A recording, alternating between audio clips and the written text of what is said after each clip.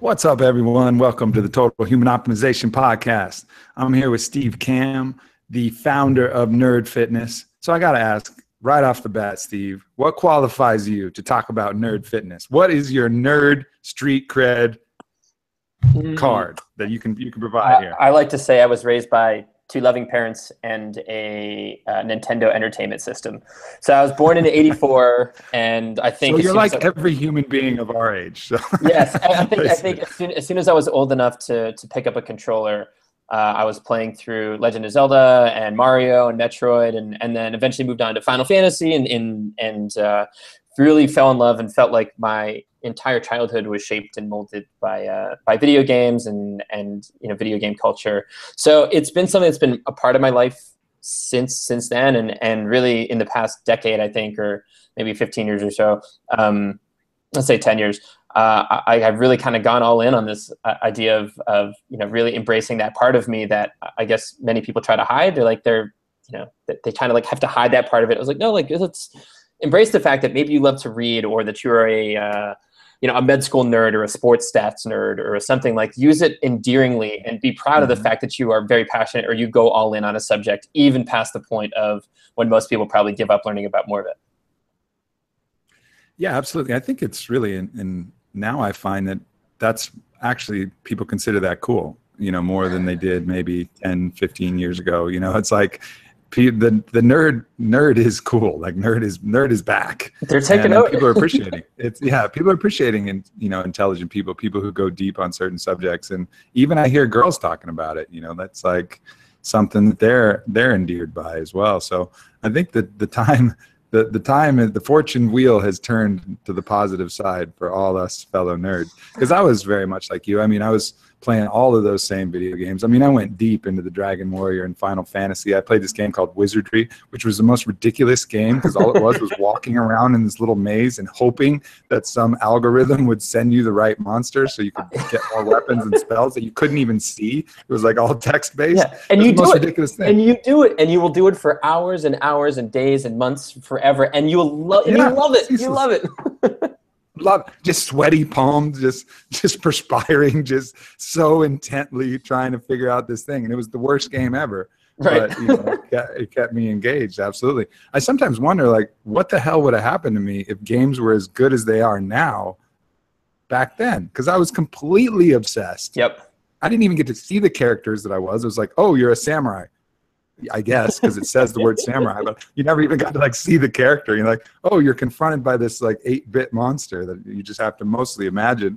Yeah. And now it's for real. It's scary now. I think, and with virtual reality being right around the corner, and the Oculus Rift and these headsets that are coming in, as you mentioned, when I was a kid, you read a text thing, you read a sentence, and it's like, okay, you have to go out and like imagine this. And I'd go out in the woods and pretend like I was Link from Legend of Zelda. I'd make bow and arrows and like go climb trees and go like fight imaginary monsters. But as I got older, the games got better and better and better.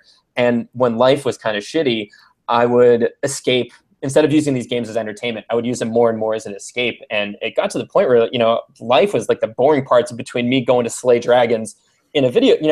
In high school, I'm a kid with acne, braces, and a flat top at 5'2", but in this game, I'm this wizard that can go do anything and kick the crap out of everybody, and actually felt important. So it was certainly a challenge to kind of overcome the amazingness that games have become, to realize like no, life exists outside of them as well.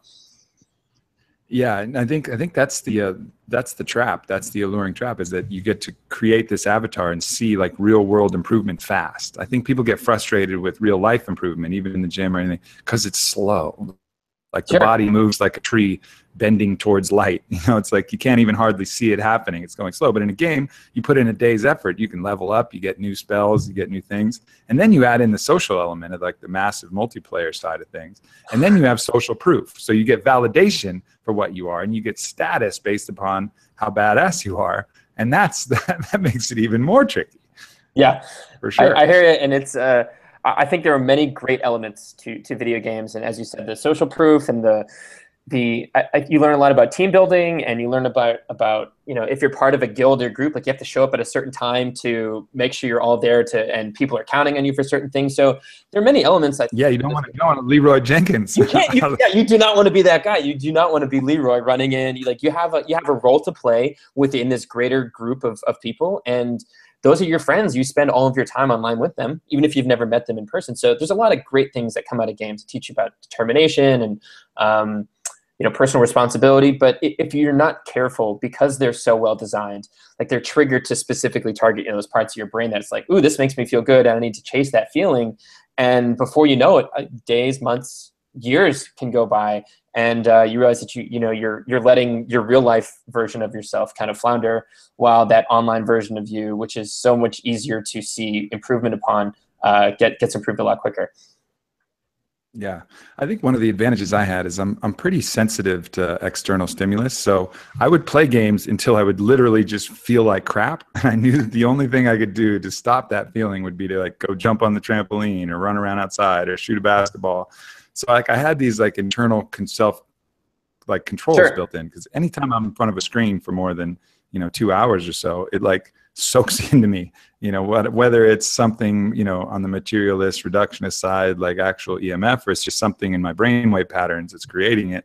I have to leave. And I think that's what saved me as a kid, is I literally just couldn't go for these marathon sessions that I'd see some of my hardier friends just going like, I gotta go, guys. I gotta go jump on the trail. I gotta go run around. I gotta do something. Like, I'm going crazy here. But then I'd always come back. I've had a few of those marathon sessions, and I do feel terrible afterwards, but I can't, I've even been in places where I know what's happening to myself, and I physically feel incapable of being able to stop it. So here's a quick story. So I bought nerdfitness.com now, I guess 8 years ago, but there was a good year and a half where I didn't do anything with it because I was playing this game called EverQuest, and I'd spend so many hours. EverCrack. Yeah, EverCrack, exactly. So at the time I was playing EverQuest 2, actually. And the computer that I had built while I was on a raid, the computer actually blew up on me. Like the fans inside it burned out, and I didn't realize it because everything was so loud that I couldn't afford to fix it. So I was physically unable to play this game anymore because the computer that I had built had exploded, and I didn't have the money to fix it. So that was my kind of hero's journey call to action. Like, all right, man, it's time that you need to make a change. Maybe that website that you bought that you've been sitting on, that you've always wanted to work on but haven't, maybe this is your chance to finally start working on it. And that was the day I was like, okay, this is it. I'm going to figure out a way to make this nerd fitness thing actually help people and somehow turn it into a business at some point. And here I am on this podcast talking to you. So it looks like it worked out. Yeah, very cool, man. Because I think really the ultimate thesis is that it's not about not enjoying all these things like the video games. It's about just creating balance so that you're working on your human avatar as your video game avatar. You're working to maintain, your health, your sanity, your social skills, all of these things. And at the same time, enjoying what you like. If you like video games, awesome, play those, but play them in a balanced way that your overall happiness in waking, sleeping, video gaming, whatever you're doing is improved. Absolutely, and that's what I've had to do as well. So right now I'm currently playing through Uncharted 4, which just came out. Great game. Essentially, you're like almost like you're an Indiana Jones type character exploring, and as a kid I grew up loving Indiana Jones. So I'll still play this game, but I'll play it for an hour here and there, and then I'll put systems in place so that it's like, okay, after your hour's up, it's like, all right, dude, you have to go play the piano or the guitar, or you can't play until you've gone to the gym or you've worked on something, you've hung out with friends until you do this other thing. Because I know if I don't put those things in place, these things are so freaking addicting and enjoyable to play that I would get lost in it for 12 hours and not bat an eye. Or you fall into the trap of your only break from playing video games is then surfing porn, which is just switching the dopamine button that you're pressing, And I know that's the case. It's just like, oh man, I can't play this game anymore. Let's just go watch some porn. Well, it's crazy. I mean, whether it's porn or drinking, or I found a lot of people in the nerd fitness community, their addiction is food. They had some traumatic experience when they were younger, or they were, almost a social outcast, and food became that dopamine hit for them, where it's like, hey, everything else is falling apart. At least I know if I go to this drive-through and ask for a number 3, I know exactly what I'm getting. I'm in control. And for this moment, that's their escape. And for those 20 minutes when they're eating, they're escaping, and then they feel terrible afterwards. So it's really kind of digging in and understanding, not just, okay, like, you don't just tell somebody don't play video games. It's like telling somebody, you should stop smoking. They're like, I know I should not smoke cigarettes, and I know I should exercise more, but I can't get myself to do these things. Once you dig in and really understand, I guess, I think the underlying reasons why they're really hooked on this stuff, you can then surround them with the right people, or help them put the systems in place, and help them create the right kind of habits so that they can finally start to break free of this thing and understand that life can be pretty great too if you take those same addictive elements from a game and apply it to real life. Sure. So is that kind of a little bit of your process of what you kind of bring to the site and in your books, is just, explaining the value proposition of doing these things, like starting to train your body and starting to, cultivate a more balanced lifestyle, is like with eating and with everything? Is it the value proposition, or how do you really get in and make that compelling case? Yeah, I think that's a fair way of putting it. My goal with Nerd Fitness is really to help people remove whatever barrier they have between them and the things that they're trying to do. So for many, it's like, oh, dude, I would love to. For some, it might be they want to run their first 5K. For others, it might be like, I want to go on a date. Like, I haven't been on a date in so long, or I just broke up with a girlfriend of 10 years or a boyfriend of 5 years, and I let myself go during that time, and I don't feel good about myself, and I want to improve how I look and how I feel so that I can do these other things. So it might be a physical goal to complete something in particular. Maybe they just want to look in a mirror and not feel ashamed. So it's helping them identify kind of what that thing is, and then saying like, okay, you're reading Nerd Fitness, so we're going to approach this with some really fun metaphors and game mechanics to get your body and brain to start thinking about this in a different way. So many people are like, they think of diet and exercise. It's like, okay, I have to starve myself, only eat broccoli and chicken, and I got to go run on a treadmill for 4 hours. And they're like, that sounds miserable. They get through one day, they hate it, and then they're like, I forget it. I'm giving up. I'm done. So instead, it's getting them to reframe it. It's like, instead of starving yourself or withholding things from yourself, you get to find out what you're capable of. And what you're capable of today might be something that's better than it was the day before. And yes, you might have to limit eating these certain things, but when you eat this stuff, it actually makes you feel better. And when you do that, it also helps you run a little bit faster, get another push-up in, deadlift an extra 5 pounds. And when you can equate like the video game attribute of strength to going to the gym, it's like, okay, like I'm not just going to the gym and stepping on an elliptical. I'm going to the gym, I'm adding 5 pounds to the bar, and I'm adding +1 strength if I complete this particular quest, AKA the workout that I'm going through. So it then becomes a challenge to find out what you can do that you hadn't been able to do before. And I think we can, just like you get addicted to leveling up in a video game, you too get addicted to leveling up yourself and seeing those improvements. And when you see it on a bar, it's a lot easier to get addicted to that feeling than trying to get yourself hooked on, oh, the scale dropped another pound. Oh, it went up half a pound. I'm freaking out. Oh, it's down 2 pounds. I now feel good, or whatever. So really focusing on like, let's make it performance-based. Let's get you excited about the idea of improving yourself in a fun way that you're excited about. And then everything else can kind of fall into place after that. Yeah, no, that makes perfect sense. And I think, the analogy of life being a video game is something that I use frequently as well. I think life really is the best video game that we could have ever created. So good. It's so good. It's so good. There's no controllers except for our brain. We actually get to be the body. If we get hurt, we feel it. If we feel good, we feel it. Like, it's all wired through. It's, 8 billion players and all these animals and levels and environments and endless, like, there's no video game that we'll ever create that's better than this life, and there's some interesting things. Yeah, you can create monsters and you can do more violent things than you normally can in life. But, if you want some of that, yeah, go train jujitsu, like go to a Muay Thai gym. Like, sure, there's ways to really do this, all of these things for real, except for, some of the more fantasy elements of that and some of the hyper violent stuff. But that's, you don't need that in this life. This life has so many things to offer. And if you really take that same approach, there's no telling where you can go and what kind of level 50 character you can build up yourself. Sure. So we actually talk about that. So you mentioned, like Muay Thai or BJJ or whatever it may be.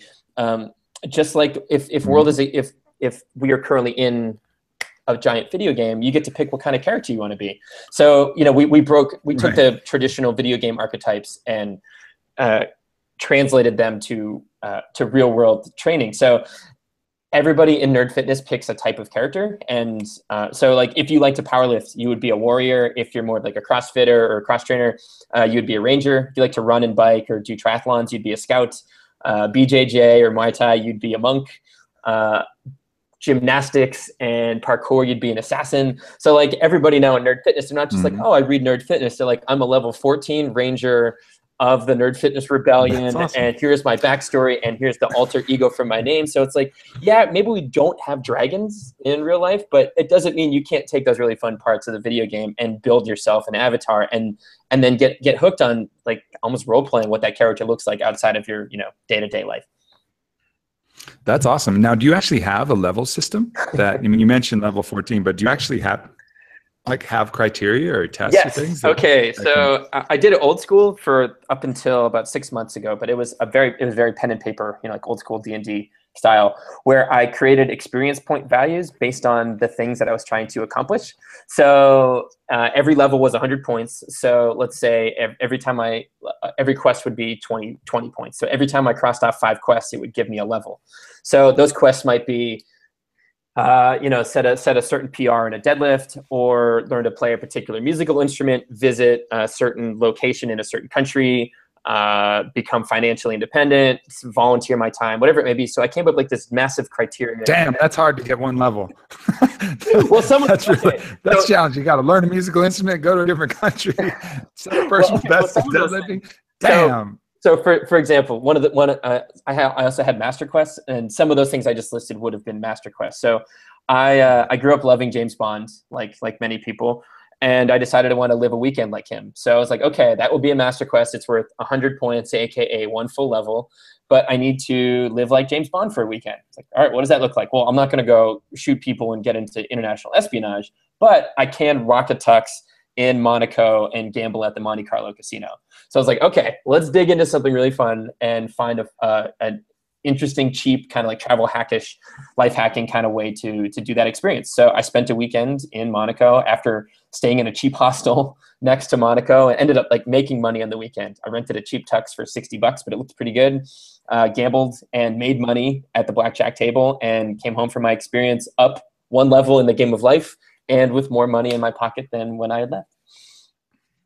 That's killer. So you were saying you were doing old school before, but now you have it all kind of integrated online, so people can create a profile and then kind of track their improvement on the way up? Yeah, so we have, so I wrote a book that just came out a few months ago called Level Up Your Life. And in the book, it talks about building a character, creating your quest system, assigning point values to it. So if you go to levelupyourlife.com, you can actually create your character, write your backstory, and then input your quest list and assign those point values. So as you start to cross those things off, and you get to set your difficulty depending on what you're trying to accomplish, because I realize every game is different for everybody playing.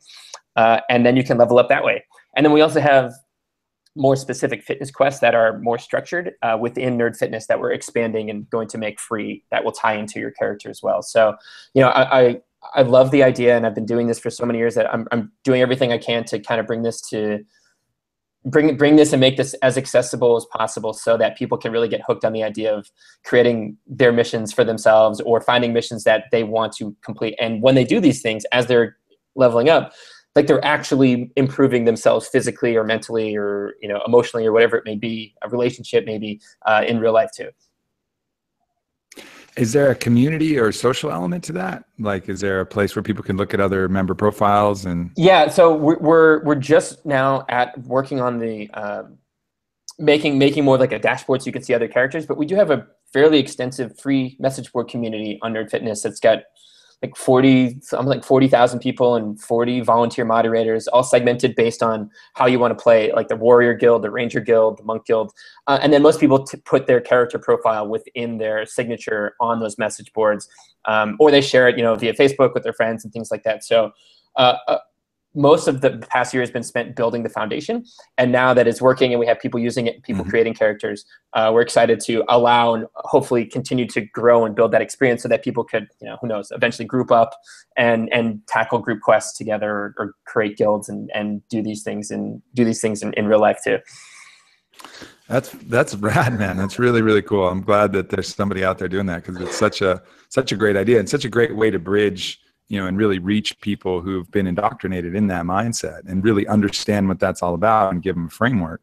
And also, one of the things that I've always found appealing about the martial arts system is that there's a belt system. There's white belt, blue belt, purple belt, brown belt, black belt. Well, that's the jiu-jitsu system, but there's all different colors. But you have these certain criteria where you can reach a goal and get a thing. You get a belt, you get to wear it, you get to have it. Same with video games. You get a level, you things. And in life, you don't really usually get to have that. It's just this kind of nebulous improvement. Like, yeah, I think I'm better at this than I was before, but no one's actually saying like, yes, you've leveled up. And I think that's a really important thing for this kind of goal setting. Unless you're setting very specific personal goals for yourself, you don't have that. And I think, any system that can create that is going to be really, really valuable for people. Yeah. So I found a lot of rock climbers to be incredibly nerdy as well.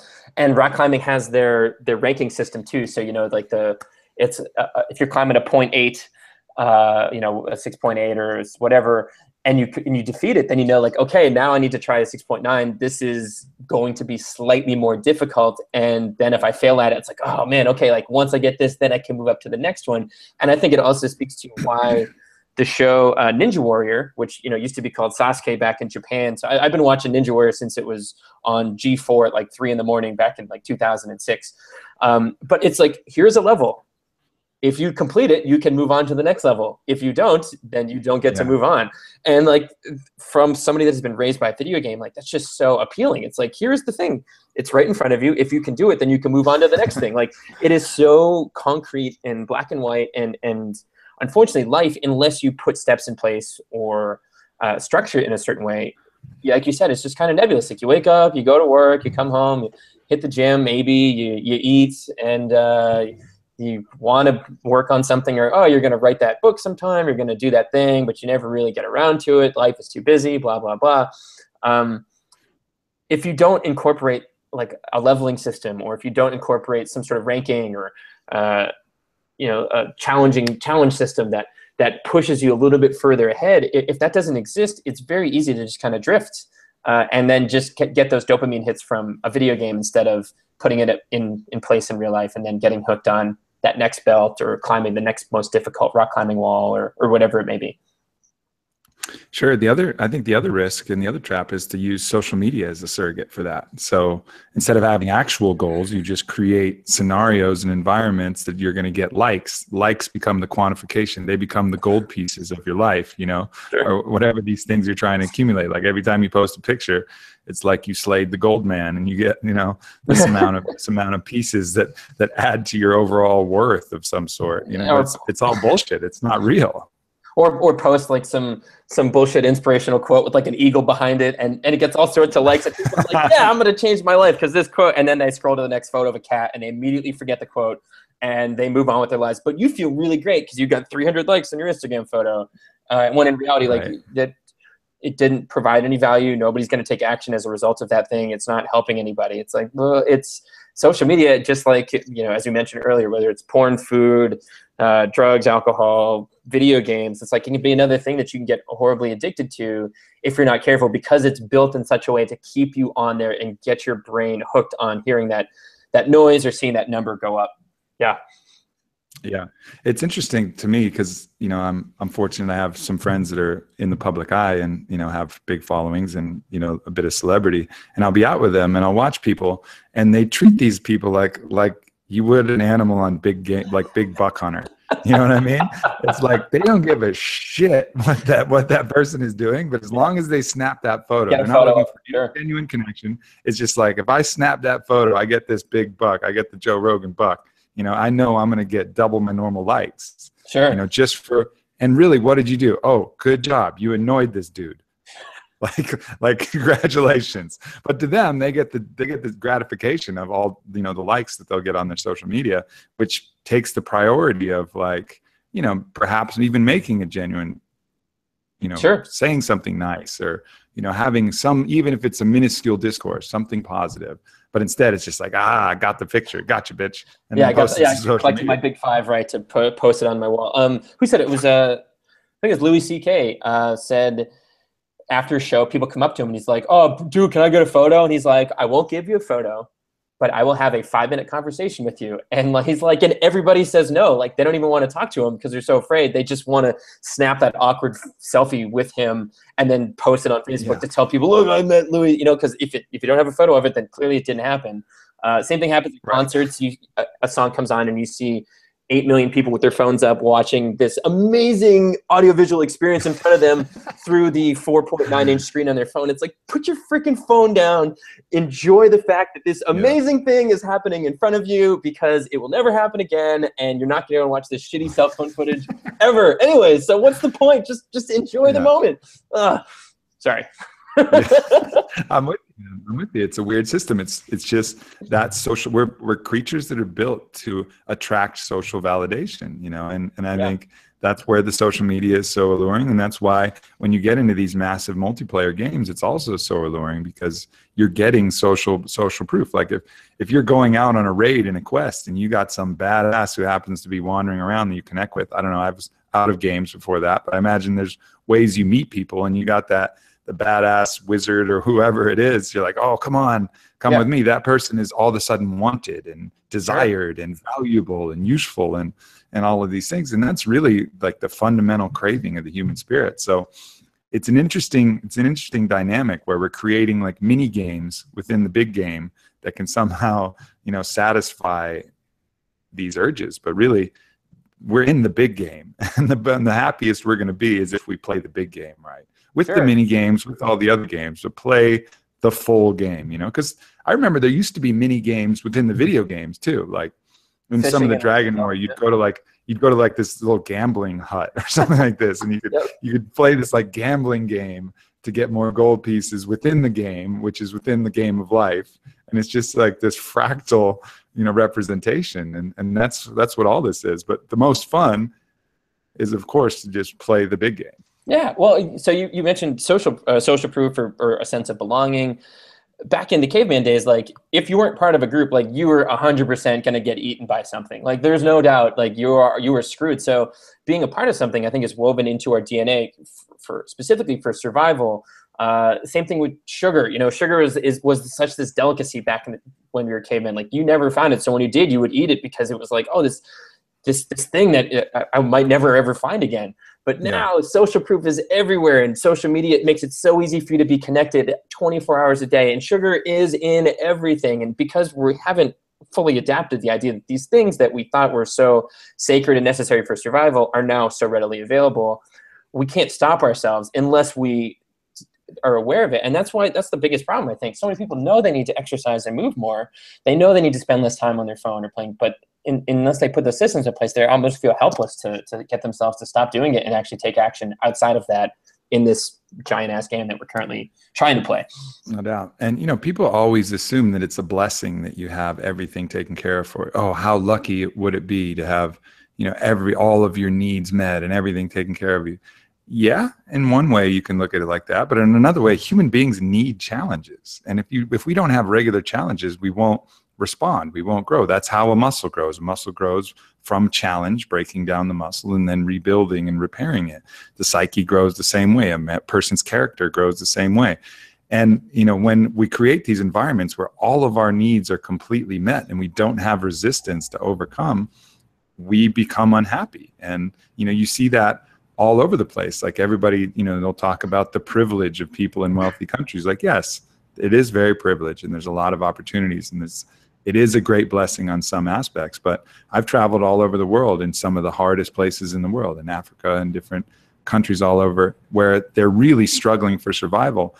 And I typically see happier people in those environments than I do here. But people don't want to accept that fact. They want to pretend like it's, you know, like there's some other criteria besides happiness, because they don't want to recognize that resistance is intrinsic to enjoying ourselves. Like we're built to fight. Imagine a game where there was no enemies and no opponents and everything was easy. You know, you had all the gold you wanted. You walked in, as soon as you got the game, you went to the store and you could buy all of the weapons, you know, and you walked around and there was nothing to fight. That game would be the worst game ever. It'd be so stupid. Yeah, but we create that game in our real life. You know, we create this situation where we don't have any resistance and everything's taken care of, and we think that we're going to enjoy that game. We're not going to enjoy that game. You know, that game's going to suck. You know, so we have to find out what our mission is, our real mission in life. And there'll always be resistance. That resistance will come up. It won't look like a dragon, but it'll look like self-doubt. It'll look like fear. It'll look like insecurity. It'll look like anxiety. It'll look like these other things that are harder to figure out, but equally and more challenging than anything you could find represented like a Leviathan or something like that, you know? Well, I mean, I think it's, all I have to do is look at guys like, you know, Prince and Philip Seymour Hoffman and Robin Williams and Michael Jackson and Heath Ledger, all these guys who, on the outside, everybody probably looked at, you know, Robin Williams brought so much joy to so many people, and he was so successful, and internally just a complete mess. And it's tough. You get far too many people, I think, who say things like, oh, if I just had six-pack abs, then finally I'd be happier. Like, oh, if I just made a little bit more money, if I just got that promotion, if I just did whatever. And then they get to this goal and they're so horribly disappointed when they realize that that one thing didn't cure their happiness. It's like, yes, like putting goals and systems in place is really important. 100%. Clearly, I've built my life around it, and it's what's allowed me to do such great things. But I think you also have to remember that playing the game is often a big part of that as well. And you don't just play the game so that you can get to the next level. You play it because it's enjoyable. And if you're not having fun, then you need to change the game you're playing. So whether it's complaining about because you don't want to run a treadmill, okay, then don't, like, train in a different way. Or if it's complaining about your job, like, okay, quit. It's like, well, I can't because I have to do this other thing. It's like, okay, well, then maybe you have to do the other thing and live on a friend's couch and dip into your savings and try a different path and start at the bottom. Like, okay, your other option is to complain for the rest of your life and not do it, or you can roll the dice, try a different game, and see if that works out for you too. I don't know. It's certainly a challenge to try to strike that balance between enjoying the game and gratitude, but also setting a high enough standard for yourself that you expect more and challenge yourself so that you enjoy the challenge in addition to just the sheer joy of the fact that we are alive and there are untold billions of people that would give anything for another day on this planet that have already passed away, you know? No doubt. Yeah, I mean, it's happiness is always process-based. It's not destination-based. And I think that's the greatest myth. There's really only one destination, and that's, you know, the end of this level that we call Earth. You know, like right. That's it. That's the only real destination. Everything else is the process. And, you know, I think we built that, and even, you know, from a religious construct that's built it, oh, you advance past Earth and then you get to the stable victory of heaven. Well, in my mind, you know, I'm not to get into the nuances of the religious, you know, idealism, but that idea doesn't work for me either, because it's destination based. But all right, you back that down and it's like, all right, well, we'll get to retirement, and then retirement will be good. Anytime you set some other thing as the happiness that's waiting for you if you achieve this certain, you know, attribute or this certain thing, you're going to miss out on all of the happiness available on the whole ride. Like, life can be heaven on earth or hell on earth, and a lot of it is choice, some of it is circumstance, but more than anything, it is just the accumulation of these choices that we make, and how, you know, the vigor and the passion and the fearlessness at which we decide to play this game. Yeah, no, I'm very much of the same philosophy, and I think for anybody listening, like, you know, regardless of what you think happens after this, I almost feel like it's my responsibility to create or become the best version of myself that I can. Like, it's my responsibility to the human race. It's my responsibility to the community, to my friends and family. Like, if I have this, if I can reach this particular thing, if I never find out if I'm what I'm capable of, and I'm waiting for what's next, like, you know, that's a rough way of looking at things. So I feel like an overwhelming responsibility. I feel compelled to create the best version of myself, to inspire others, to support others, and then find and enjoy myself along the way. Like, I have a blast, you know, when I'm not training or writing or running Nerd Fitness. You can see on the wall, I have a violin hanging on the wall and a piano, and I try to play music for 15-20 minutes a day. I'm not great, but it reminds me, like, music is amazing, and it's something I truly enjoy. I can completely get lost in it. My brain shuts off from this other thing, and I'm not worried about work or what happens tomorrow or what happened earlier today. I'm just there playing music, and I'm grateful for the opportunity to do so. So I think for anybody that, like, really struggles with happiness, Yes, having some goals and working towards them is no problem, but finding a way, even if it's 5, 10, 15 minutes, to be present in an activity that causes you to lose track of time. It might be meditation, it might be art, it might be music. It can even be a video game if that's part of something that you truly enjoy. I like to make stuff or build things. So that's where like my happiness comes from.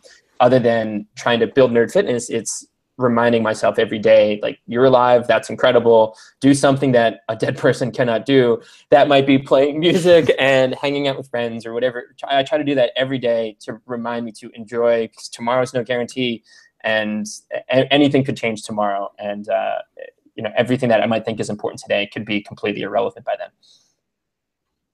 Yeah, I mean, I think finding the present moment is one of the truest and surest ways to alleviate your suffering and to find happiness. And I think you've named a couple great ones. Obviously, you got a surfboard up there on the wall too.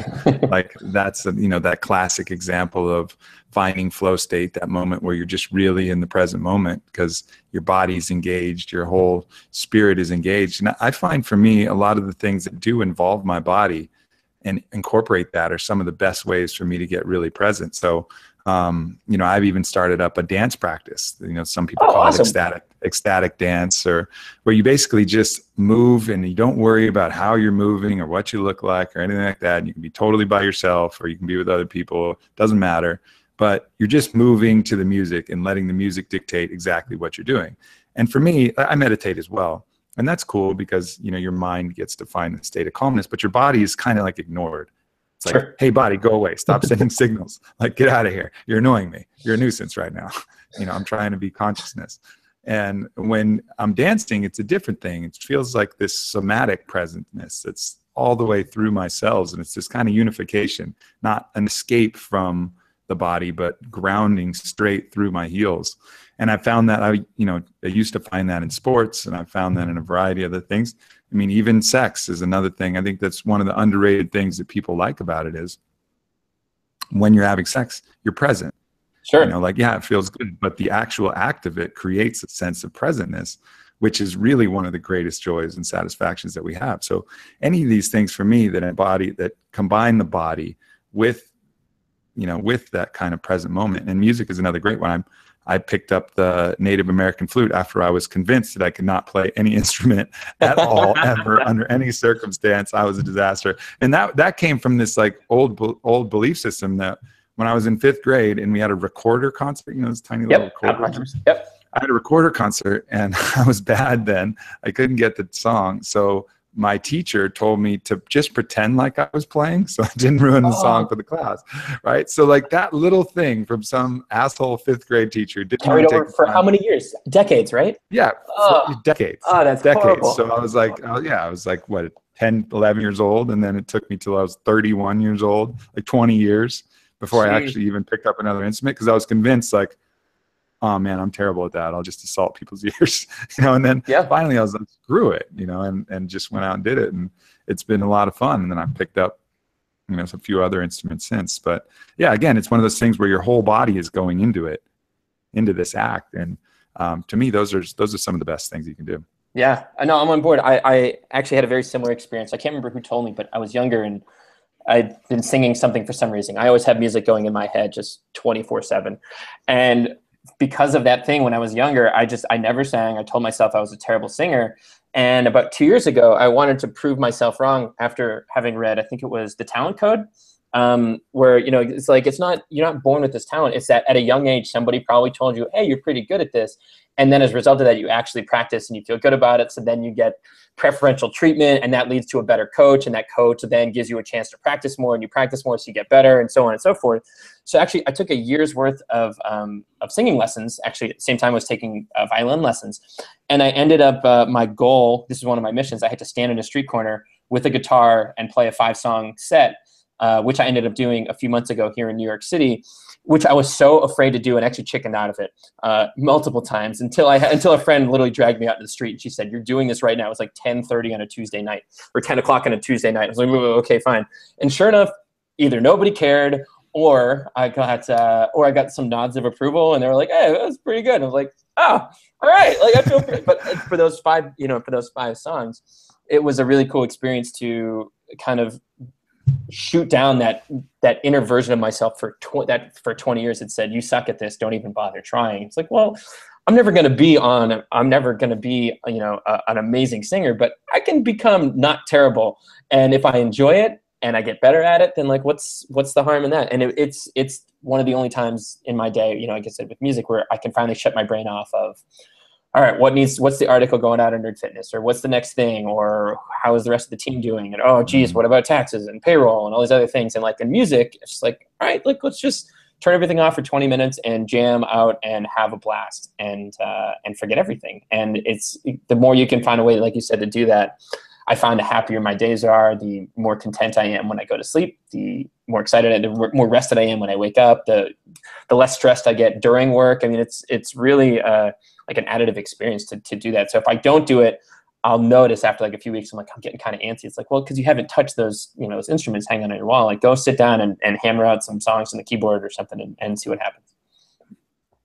Yeah, I think people always think like, oh man, I need to meditate, but meditating is really, really hard, actually, honestly. I'm so bad at it. It's extremely hard. And everybody just says like, yeah, I should do it. I really need to pick up my practice. Well, maybe, but maybe it's just not really the best way for you to get there. Like, I mean, even for me, I'm able to meditate after a lot of work at doing it. But if I go grab the flute, or I grab the didge, or I, sit down on the drums, I can get to that similar mind state, and really by engaging my whole body, and that counts. That counts in the same. That's a level up in the same category. That's Sure. A quest accomplished in that category that isn't just sitting down and trying to focus on my breathing, which sometimes that does make the most sense. But I think people look at that aspect of mindfulness as this really like challenging and uncomfortable and not fun thing to do, and it's easier just to watch TV until you pass out.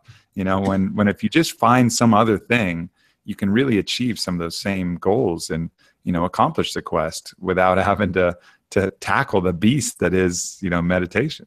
Yeah, I talked to a friend of mine who runs, or he's the lead trainer at Gold Medal Bodies. He lives in Japan, Ryan Hurst.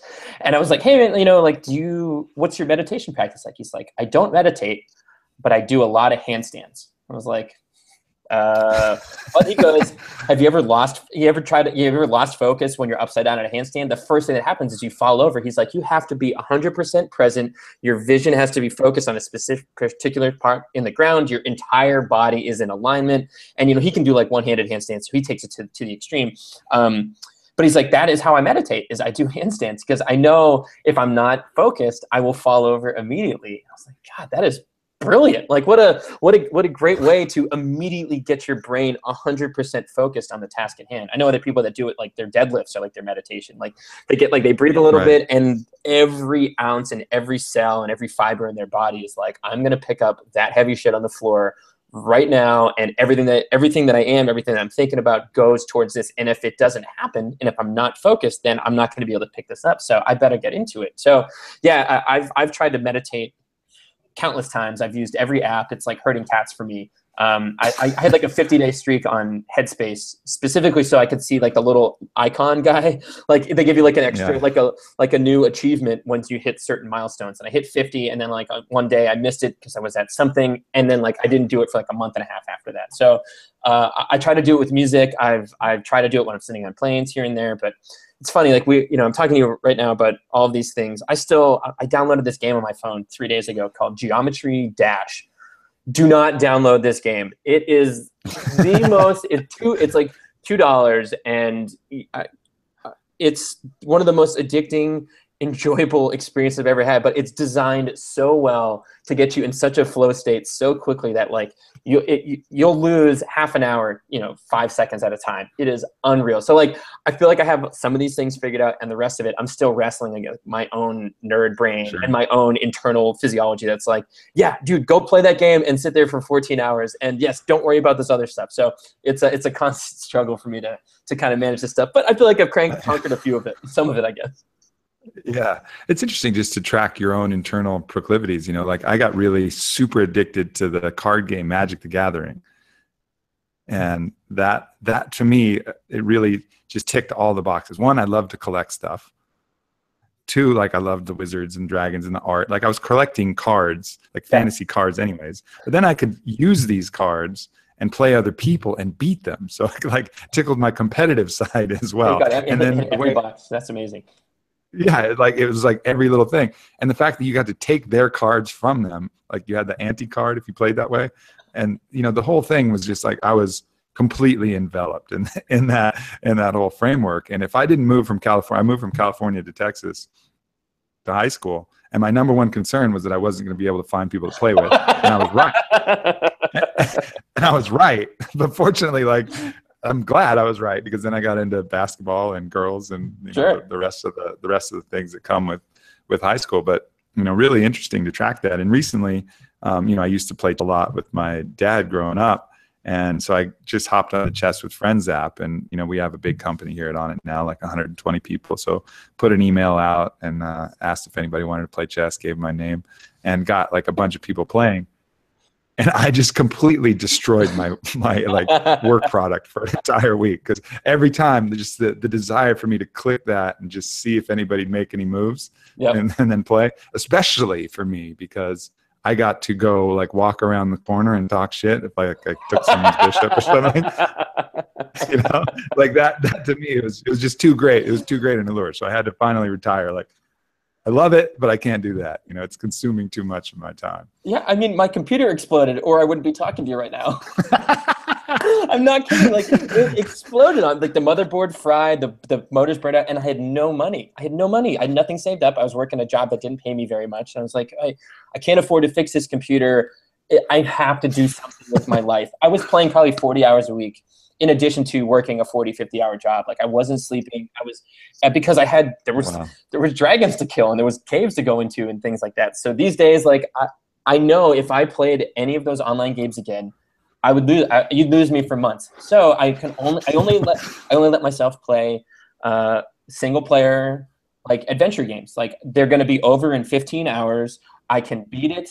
I get that sense of accomplishment, and then I can put it away and move on with my life. So, like, I'll take like a weekend every few months and just like go all in, play through a game, sit around in my underwear for 2 days straight, not talk to anybody. And then I'm like, okay, ready to come out and ready to rejoin society, because I know better. Like, if I try to space it out a little bit here and there, or if I let myself play those online games, I know myself too well to know that there's nothing I could do to stop myself from playing those things and crawling back into those holes again. It makes sense. I think the last game I played was a game called Gun. Do you know that game? Gun. It was like a Western themed, you're like this Western vigilante and you steal horses and you have quests and bandits. What system was it on? I think it was PlayStation. Okay. Sounds familiar. Yeah, but that was, and after that I was like, man, I'm still capable of getting hooked clearly. Yeah. So same thing. Like a lot of people have like the Xbox that, controls their TV. And I was like, like, nope, I'm not going to do that. Yeah. Cause that's just it's a trap that I enjoy it while I'm doing it, but I get the deepest satisfaction about playing this game of life, and going after this mission for real, whatever my own dragons and caves and treasures and things are. And so I know better than to give myself too many surrogates, or it takes my eye off the big prize. Well, you just mentioned something that I thought was really interesting. So the fact that you're like, oh, an Xbox that controls my TV, I know if I have that, there's nothing I will be able to do to stop myself. So you actively chose to not bring that into your house. So, like, I found myself watching reruns of Seinfeld during my lunch break. I'd come back from the gym and I'd sit down, and next thing I know, I'd be watching. So I was like, what? I've seen these 10 times before. Like, I don't need to watch this again. But I couldn't get myself to stop, so I canceled my cable. It's like, this is the only, because if it's available, I will do it. Therefore, I do, at Nerd Fitness, we call it hacking your bat cave. But ultimately, it's like hacking your environment. Yeah. Right next to me, this is the guitar stand, and I have a little violin stand too. So normally, these instruments sit right next to me while I'm sitting at my desk, so that I stare at them all day long. And just that one simple movement of taking it off the wall and out of the way into the middle of my living room floor is enough for me to increase the likelihood of me picking up this instrument and playing. And by canceling my cable, and by not keeping any junk food in my house, anytime my friends come over, they're like, what do you eat all day long? I was like, I don't, because if it was here, I would eat it. You know, so like I use my laziness to my advantage and say like, I don't keep it here. And I increase the steps between me and a bad habit, and I decrease the steps between me and a good habit I'm trying to build. So whether it's playing music or not watching TV, I hack my environment, AKA hack my Batcave, to not rely on my brain, because if it was up to that, I would justify anything. Like, oh, I earned this, or I did that, and I have to put those systems in place, or nothing will ever get done. Yeah, I think people fail to realize how many close to 50-50 balls there are in life. You know what I mean? Like, for me, the position of, like you mentioned, the instrument, like where my flute is in the house, you know, can definitely determine whether I'm going to play it that day or not play it that day. 100%. You know, like like if I left it in a room that's on the other side of the house, I don't have like a mansion or anything. It's not like it takes me a long time. But if I had like left it upstairs or something like that, I'm like, screw it, it's upstairs, you know, and I just won't do it. Whereas if it's right there, then maybe I'll play for 20 minutes, you know, but it was just that I was right. The decision to do it was so close to 50-50. You know, walking that flight of stairs would just put it at 49.9 rather than 50.1, you know, which was just the tipping point. That was the difference between me doing that and doing something that could bring a lot of quality to my life or not. Interesting. So I think that idea of, you know, giving yourself these little edges, even if it's just like this small advantage or this small obstacle to doing something that's not beneficial. Well, think makes about, a big difference. Think about in casinos, you know, blackjack. It's like 50.01% in favor of the house to 49.99 in favor of the player. So it's just tiniest sliver in favor of the house, and that tiny sliver is enough to make that game so much money in the long term in every casino across the country. If it wasn't stacked in the casino's favor, it wouldn't exist. You know, like they wouldn't have it if in the long term it wouldn't work out. So I'm very much the same way. I took violin lessons for months, and I would come home every week with the violin in its case, and I'd put it down in the corner, and then I would tell myself, well, I need at least 20 minutes to practice, but it's going to take me 5 minutes to take it out of the case and rosin the bow and tune the strings. Screw it, you know, I don't have time to do that. But when I bought this cheap $10 stand, as soon as I came home from my lesson, I put it right in the middle of my floor immediately after I came home and told myself I only had to practice for 2 minutes a day. Sure enough, those 2 minutes became 5 minutes, became 10, became 20, and I got, I don't know, 10 times better in a month than I had made than compared to the previous 6 months prior to that, simply because I allowed that 50.1% to fall in my favor instead of fall against me. Yeah, that's awesome, man. My favorite violinist right now is this woman named Christian Lien. I don't know if you've ever heard of her, but I'm going to write this down right now. Okay. Definitely check her out. She has some, I got to see her on the ship Summit at Sea. She performed out there, and it was really, really dope. Christian Lien, I think is Lien. Okay. I think is her name. She's on iTunes and stuff. But I think you definitely dig it.